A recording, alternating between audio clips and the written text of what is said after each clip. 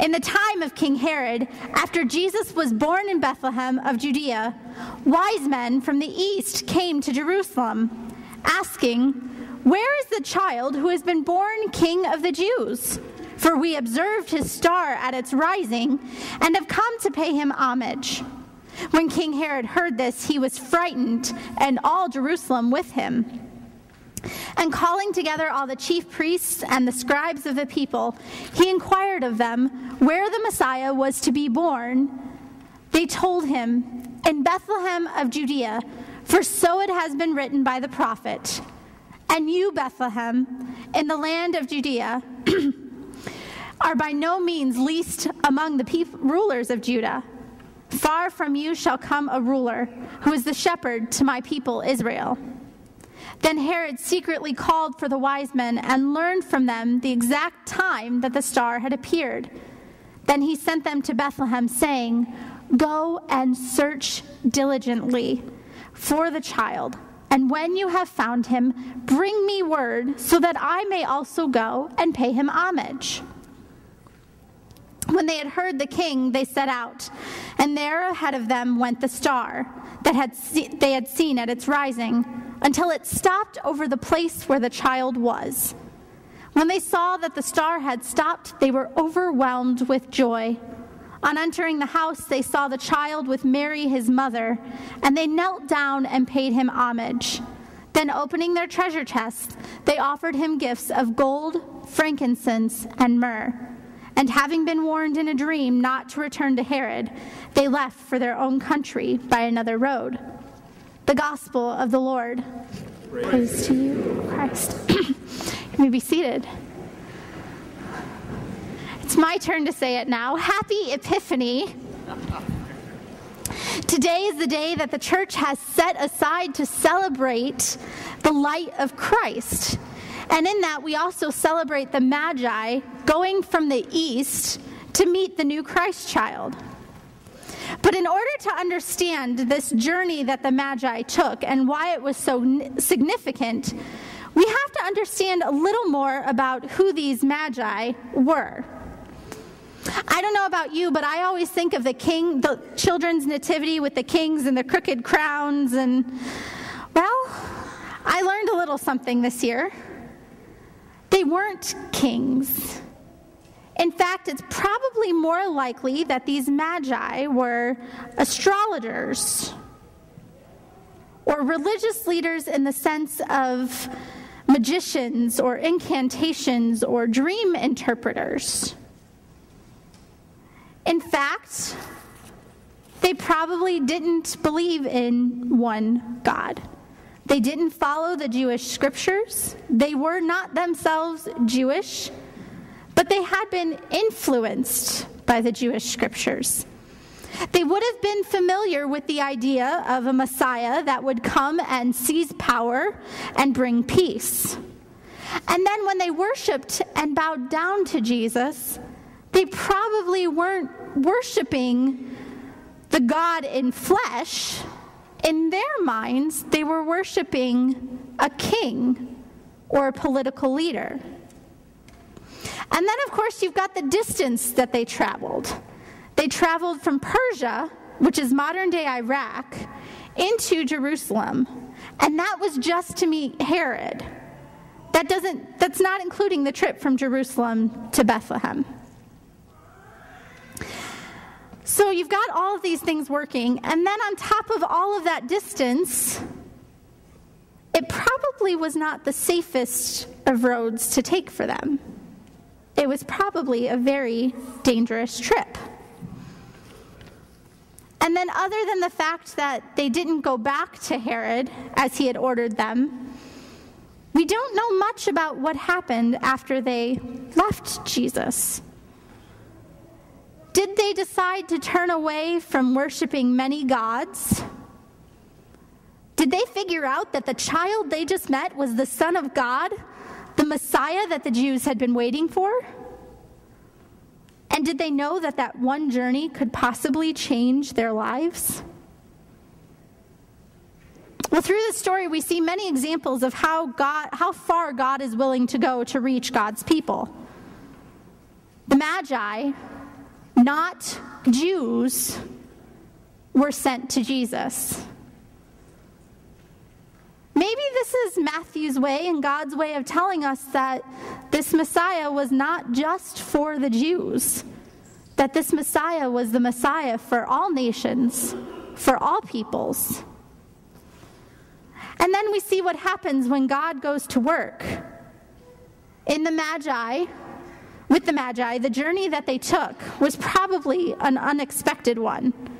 Studying the stars was part of ordinary life for them. So it was possible that they were used to just kind of seeing a star rise and following it. And in their tradition, stars rising meant the birth of a king. So that was common for them. But what they found when the star had stopped was probably uncommon. What they found was a common house. Do you think that they really expected the king of the Jews to come from that common house? And from Bethlehem, of all places? Because of course you know that nothing good can come out of Bethlehem. Well, I don't think that the journey that the Magi found themselves on is much different from our daily journey. At our baptism, we are marked and sealed with the cross of Christ forever.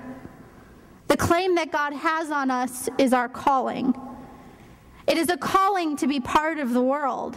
It is a calling to be God's hands and feet in the world. And it is a calling to let our light so shine that others will see our good works and glorify our Father in heaven. And if that wording sounds familiar, it's because it comes right out of the baptismal service that we say when we baptize. But we know that living out this baptismal calling, following God, walking this journey, means that our lives often take unexpected twists and turns, and we may end up in places we never expected to, find things that we never knew about, or do things we never dreamed possible. It also means that the road is not always smooth and easy. As I have been living my life, I know that my baptism and the call that God has given me has taken me on a journey that I had never expected nor could have dreamed about. As a junior in high school, I had it all planned out. I was going to graduate from high school, go to Valparaiso University, about 45 minutes away from home, graduate there with some sort of degree in either religion or psychology or something, a conglomeration of the two. And then after that, I was going to go to seminary, probably Chicago, because it was about an hour away from home, so I could still be with family and be a part of my church community and see all of my friends. And then after that, I was going to go on internship, probably Indianapolis, about 2 hours away from home, so I can still be a part of that community and still see my family and friends when I wanted to, but go to church too, be in a church. And then I was going to graduate, and I was going to get a call somewhere in Indiana, maybe Michigan, pretty close to home though, that works out. Yeah, that worked. Actually, that all changed. I attended a seminary sampler program at Trinity Lutheran Seminary, which is a 3-week experience for high schoolers to get a taste of what ministry may be like, and maybe see what seminary may be like, and maybe see what jobs outside of pastoral jobs would be like. And then we went to Wittenberg University. Well, that visit right there changed everything. I ended up graduating from high school, so I stuck with that plan. I attended Wittenberg, 4 hours away from home, joined the choir, and traveled to places like New York and Connecticut, Washington, D.C., Minneapolis, and several places in California and Arizona. I even spent some time in Georgia, and then was given the opportunity to attend 2 church-wide assemblies, serve on the Synod Council, and then I moved to Trinity Lutheran Seminary, 5 hours away from home in Columbus, Ohio, and then ended up here for internship, 20 hours away from home. My plan was similar, but not exact. And while these experiences have been fun and educational and well worth it, they have not come without their challenges. Being far away from home, getting to know new people and new cultures, having new experiences. Those weren't easy.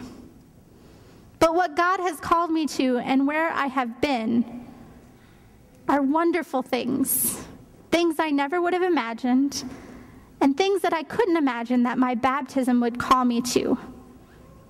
Experiences that I've had and places I've been are all a part of that calling. Now, I bet some of you could relate to that maybe just a little bit. How many of you, looking back on your life right now, could have expected and did expect where you would be at this exact moment? How many of you would have expected to be in San Antonio? Would you have expected to be in the job that you're currently in? Would you have expected to have all of the experiences that you've had, meet the people that you've met, and do the things you've done? Was it a one-day process? My guess is probably not. In my limited experience, I've kind of learned that this baptismal thing is not a one-day process. It's a lifelong thing. The journey that the Magi took was definitely not a one-day thing. It was a lifelong journey, but it was not a one-day journey. And neither is the journey that God calls us through our baptism. Now, in our tradition, baptism happens only once. But that's only the beginning of the journey.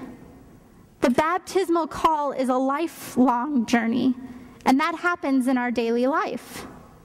And one of the ways we live out this calling is through our vocation, a calling by God. Now, this isn't a word that is just used for the pastor types and the church leader types. This is a word that we use for everyone. As the ELCA states on their website, we all have a calling, a vocation, to follow Christ's example, living a life of meaning and purpose in service to the common good, to work every day in what we say and do, to share God's boundless love with the world. Now, I think the beginning of the new year is a great time to kind of sit back and reflect on what you've done and where you've been, but it's also a wonderful time to look ahead. I bet some of you have even sat down to start thinking and planning about the new year ahead and what it may bring. But perhaps this would also be a good time to think about the ways that God is calling you to journey with God and God's people throughout the year. Maybe it's getting involved in a new ministry of the church. Maybe it's getting involved in the ministry of a church in a new way. Maybe it's attending one of the new Bible studies or Sunday school classes. Or maybe it's serving in the community in ways you've never expected. Or maybe you just don't know yet. But one thing out of all of these uncertainties that we know is that God continues to reach out to us in new and unexpected ways, leading and calling us to new and unexpected journeys. Are you ready for the ride? And are you ready to let your light so shine that others may see your good works and glorify your Father in heaven? Amen.